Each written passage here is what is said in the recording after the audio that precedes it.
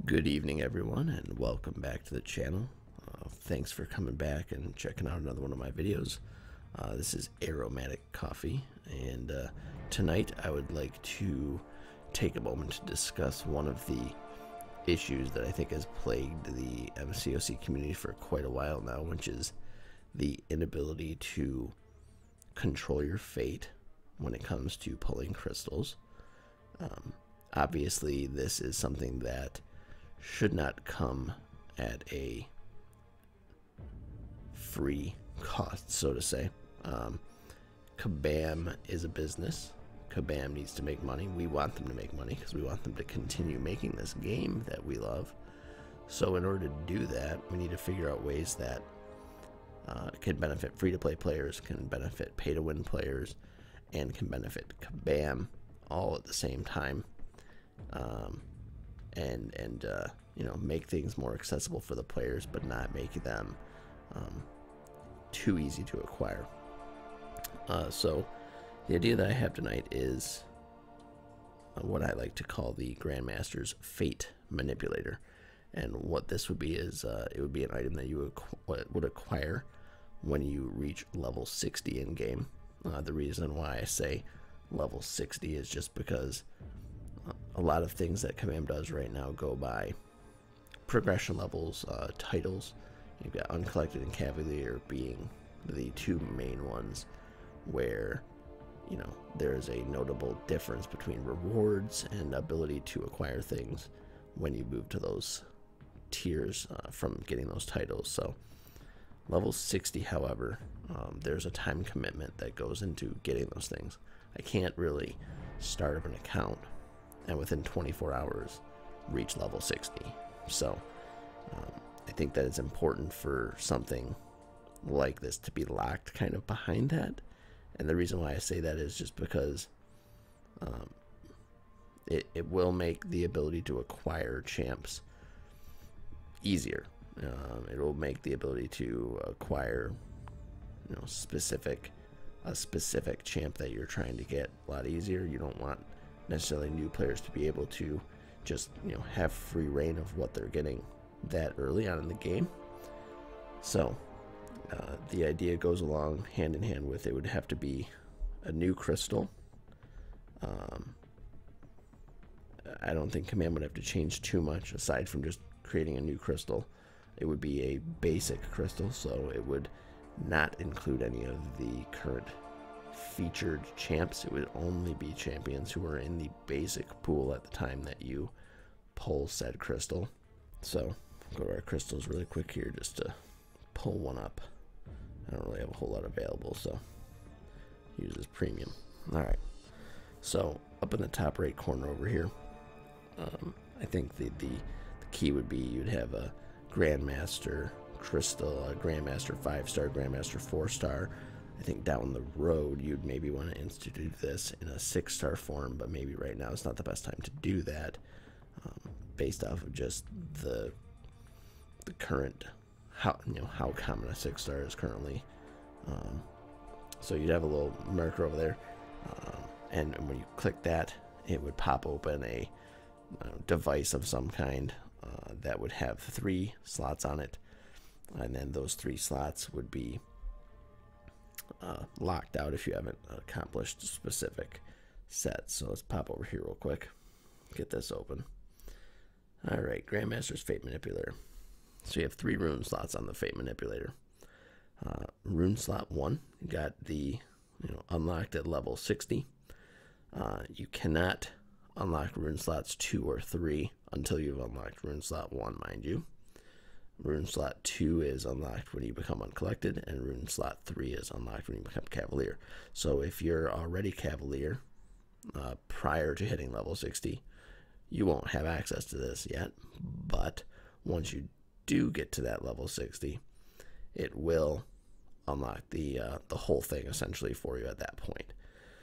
So what are these rune slots? Well, rune slot number 1 is the common slot, is the bronze rune as I have dubbed it. So class favor, 100% chance to acquire one of 3 specific classes the additional shard cost is 1.25 times.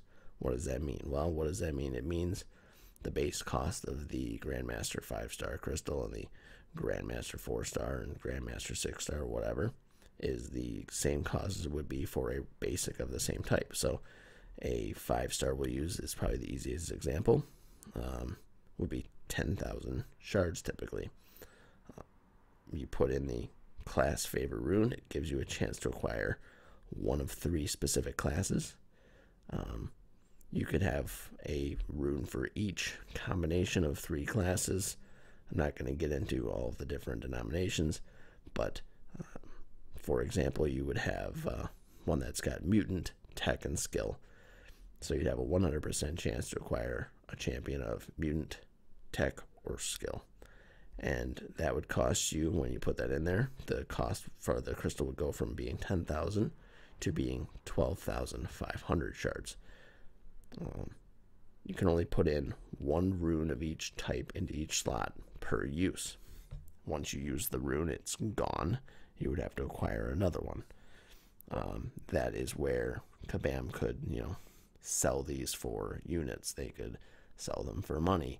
There could be unique ones that you can't get unless you buy them from with real money. There could be ultra rare ones that are locked behind, say, 100%ing 6.4, or Act 6, or 100%ing Abyss, where you get a special crystal, a special rune that you can only get from there, or a special type of crystal if they really want to be, chance based for it. You could have a tier 3 rune crystal where it has the most desirable runes in it, and the only way to acquire that one is through completing Abyss or whatever. So alright, moving on to rune 2. We've got the gold rune, the rare rune. This gets a little bit more specific. Class favor, 100% chance to pull a specific class. So if you really wanted to pull a specific class, let's say you really wanted Aegon, so you put in your skill class favor gold rune. When you place it in there, you're guaranteed to get a skill class for the a 50% cost increase. So that would make the base cost, if you were just using rune 2, a 15,000 shard crystal. I also have on there year favor and tag favor, and then as you can see, for those I have the variable costs. Obviously there's certain years worth of champs that are more desirable than others. Say if you put in a 2015, it would actually decrease the cost of the crystal. I think that's beneficial because some people are trying to pull older champs, but they're not necessarily the most desirable ones. But in addition to that, sometimes if you're popping crystals, you simply want to do those pulls to acquire ISO for another rank up. So it might be beneficial for people who are just trying to acquire ISO to be able to say, I want to pull a skill champ. I want a skill ISO. I don't care what year that champ is. So you could put in a 100% chance to pull a specific class skill, and then you could put in a year favor, give me a 2015 2016 champ, and it evens out to be where it's the base costs, but you're guaranteed to get the class ISO that you want. That would help alleviate some of the gold woes that some people experience for no real additional cost. To go along with that, if you wanted to, you could even create a rune 1 or a rune 2 where it's a gold rune, a golden rune, where when you put that rune in, it increases the amount of gold that you pull from that crystal by 1,000%, or you are guaranteed to get 100,000 gold when you open up a crystal while you have this rune in there, something like that. 4-star runes and 5-star runes could be separate from one another, just so that you're not mixing in the same pool. Yeah, so. And then lastly, the rune number 3, the diamond rune, the legendary. These would be the most difficult to obtain. They would be locked behind all types of walls, but they also have the greatest chance to essentially target a champ.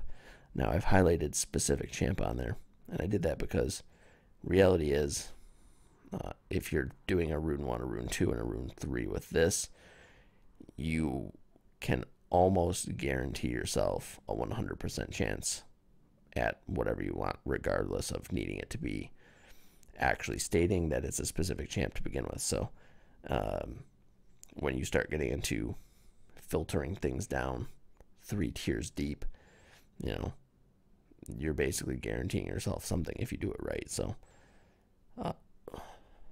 dupe favor, 100% chance to pull a duplicate champion, 2 times cost. Unique favor, 100% champ. 100% chance to pull a new champ, 2 times favor, or 2 times shards. So this would put you at essentially 1.5, 2.0 to, what would that be, 5.5 times cost. So 55,000 shards if you wanted to use all 3, but 55,000 shards for guaranteeing yourself essentially the champ that you want. I think that that's worth it. I don't think that's unreasonable. You know, let me know if you think that I'm wrong, if you think that's unreasonable. But it doesn't sound too bad to me. Obviously, the multipliers could be adjusted if Kabam felt like it was too high of a chance or whatever. You could lower it, raise it. You know, this is just a mock-up. You know, I haven't done a ton of number punching for this, so that's pretty much the gist of it. Let me know what you guys think of my idea. I feel like it would be relatively easy for Kabam to implement in game. It wouldn't take a ton of coding. It's not a new game mode.